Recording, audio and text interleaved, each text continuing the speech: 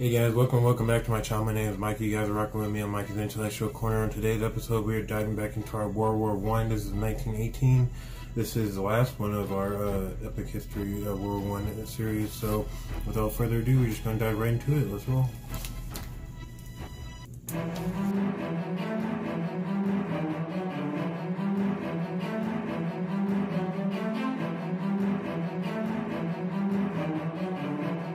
(1918). After 3.5 years of war, the Allies are in crisis. Russia has been rocked by revolution, and its new Bolshevik government has signed an armistice with the Central Powers. Thousands of German troops will be freed up to fight on the Western Front, where the carnage of trench warfare has already claimed more than 1 million lives. Yeah, and unfortunately, too, I bet you, like, at least half of them most likely were young and stuff, so they're most likely thinking that they were going to go home after they just essentially conquered the Eastern Front, only to be swung into the Western Front. So kind of sad, but hey, it's what you gotta do. Has already claimed more than 1 million lives. But Germany is also desperate. Britain's long naval blockade has led to shortages and social unrest at home, while America's entry into the war brings fresh manpower and vast resources to the Allied cause. Germany faces inevitable defeat unless it can win a quick victory on the Western Front.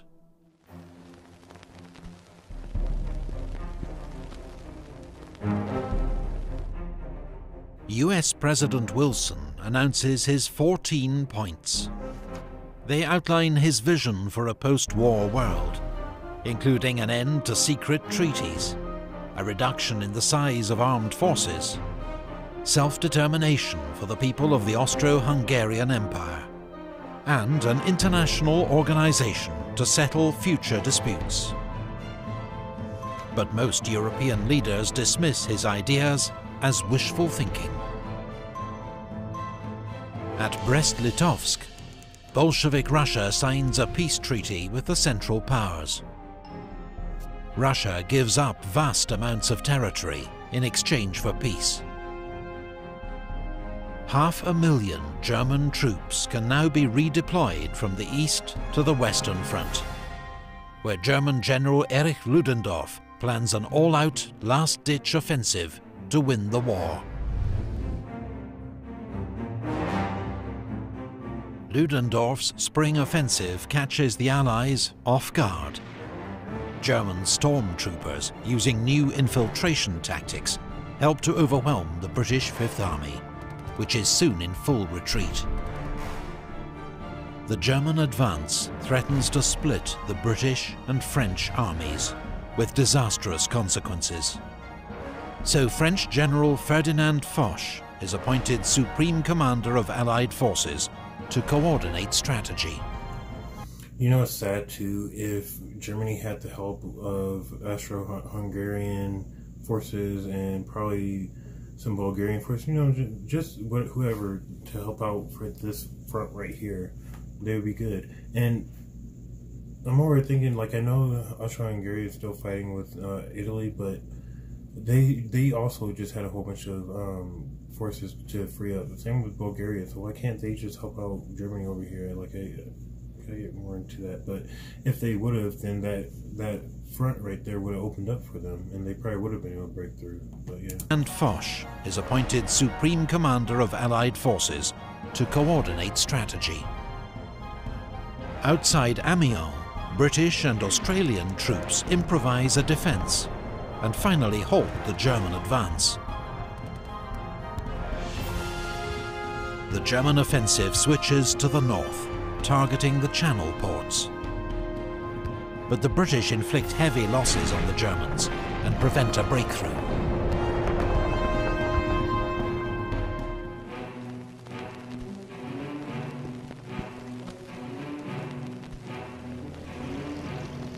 Above the trenches, the First Air War continues to escalate.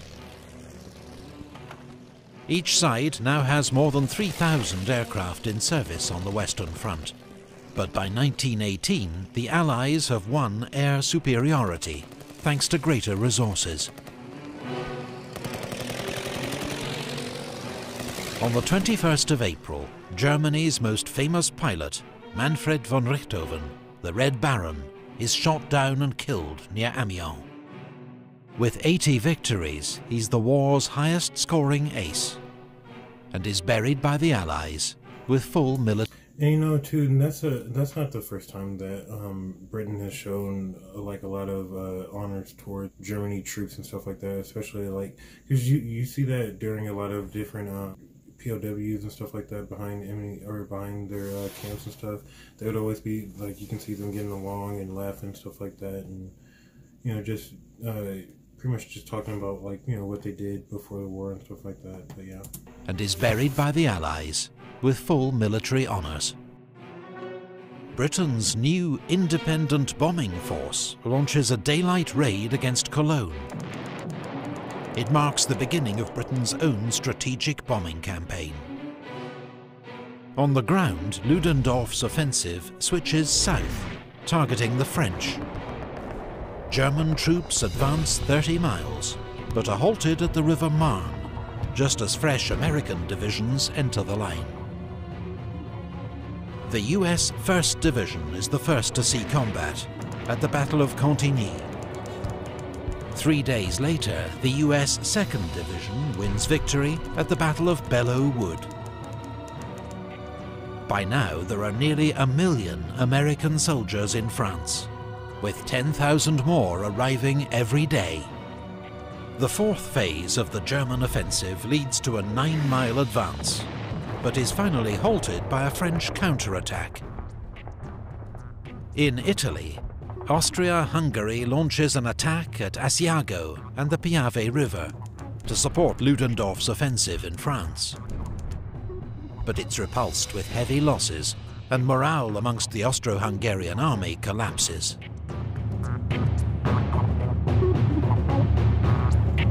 Yeah, these guys are totally useless in this entire war, almost, it feels like. British and French troops land at Murmansk in northern Russia. It's the beginning of Allied intervention in Russia's civil war, on the side of so-called white or anti-Bolshevik forces. On the Western Front, the Germans' final attack is defeated in the Second Battle of the Marne. Ludendorff's offensive has cost the Germans more than 600,000 casualties and has failed to make a decisive breakthrough. Germany's final gamble has failed.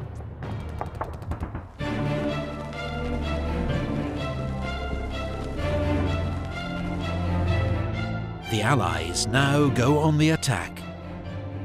At the Battle of Amiens, British, Australian, Canadian and... It's sad too, because I feel like if Germany at least had like just one more ally that could help them out, they could at least maybe sue for peace or something like that, you know what I'm saying, at the very least. And not have to sign such a humiliating armistice, but yeah. The attack. At the Battle of Amiens, British, Australian, Canadian and French troops, supported by tanks and aircraft, advanced 7 miles in a single day. General Ludendorff calls the 8th of August the Black Day of the German army. German troops are exhausted, hungry and demoralized, and begin to surrender in their thousands. The Battle of Amiens begins the Allies' 100 Days offensive. Trench warfare is over. The Germans are in full retreat.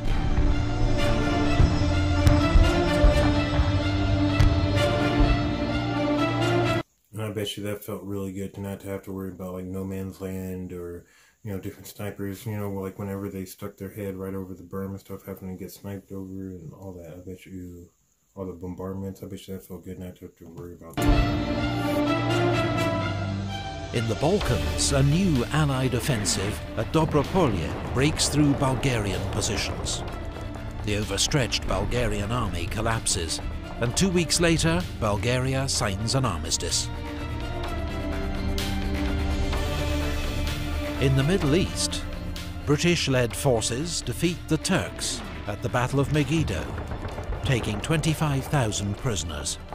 Allied troops soon occupy Damascus and Aleppo. On the Western Front, Marshal Foch orders a general attack. British, French and American armies reach the Hindenburg Line, a line of reinforced German defences, and break through.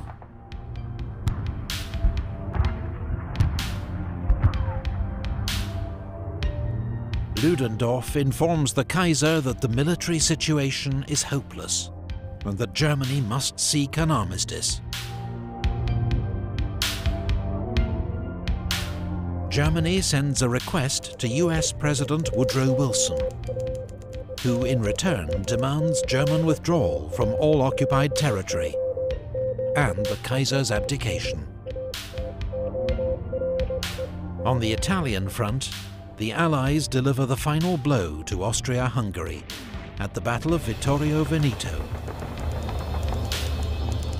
The Austro-Hungarian army disintegrates, and 300,000 prisoners are taken. Damn, but, I mean... Oh, okay, so that's captured too. I was about to say, how the fuck do you have 435,000 freaking casualties, and you only inflicted 37,000, but obviously 300,000 were also captured. So what, that's still over 100,000 freaking deaths to their, what, freaking 37,000? That's ridiculous. They should have been gave up. With the Central Powers facing collapse, the Ottoman Empire signs an armistice with the Allies at Mudros. 4 days later, Austria-Hungary signs an armistice with the Allies at Villa Giusti.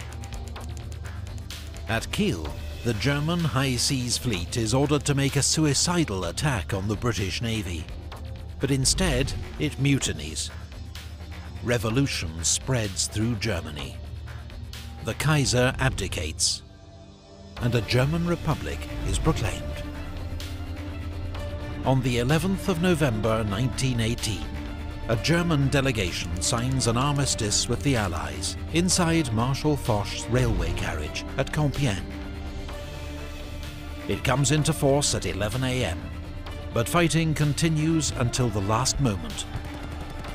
American Private Henry Gunter is killed, charging a German machine gun at 10:59. He is thought to be the last soldier killed during World War I.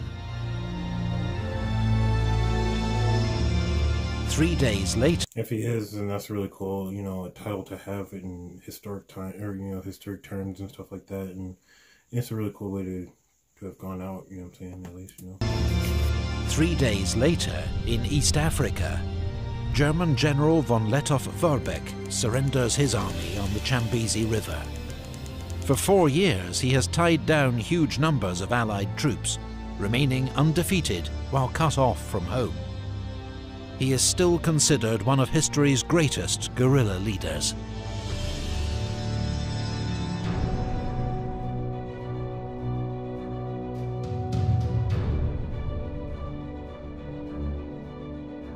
The Paris Peace Conference opens at the Palace of Versailles, just outside the French capital. Delegates accept a proposal to create a League of Nations to settle future international disputes. The Versailles Treaty, signed in June, imposes harsh terms on Germany. Its military is restricted in size. It must pay war reparations to the Allies. It loses territory to its neighbours, and its colonies are seized by the victors. Germany must also accept responsibility for the war in a war guilt clause, a source of lasting resentment in Germany. Yeah, nothing but all this does is help, set the terms or set the stage for World War II. And it's crazy to me that Germany has to accept war guilt when obviously Austria-Hungary is the one who started it. And Germany shouldn't have to accept war guilt just because they were the better of their opponents. Like, you know what I'm saying? Like, that's ridiculous, but whatever. The boundaries of Europe are redrawn. Poland re-emerges after 100 years of foreign rule, while Austria, Hungary, Czechoslovakia, Yugoslavia, and an enlarged Romania emerge from the ashes of the Austro-Hungarian Empire. The Ottoman Empire is dismantled. New states, most under European control, are created in the Middle East. Here, as in Europe, the seeds of future conflict are sown. Which is crazy too, because I mean, do you guys think if the Ottomans were still in control of the, you know, of the Middle East, do you think there would be still such, you know, conflict there? And so, like, you know, and so would it be so bad? You know what I'm saying? While in the Far East, former German possessions in China are handed to Japan, to China's outrage.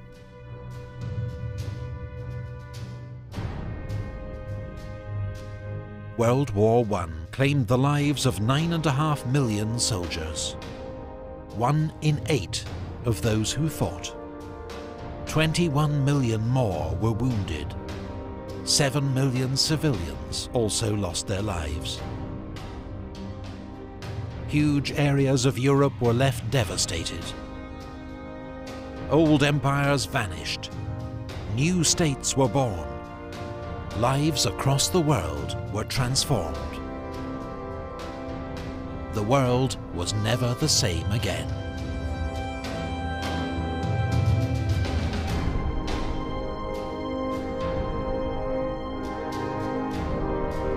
If you enjoyed this video, go ahead and end it right there. So yeah, that's another one in the books. That's another series in the books also. So if you guys like this one, go ahead and don't forget to like, comment, subscribe. Don't forget to join me on my next one. I'll see you guys when I see you. I'm out. Peace.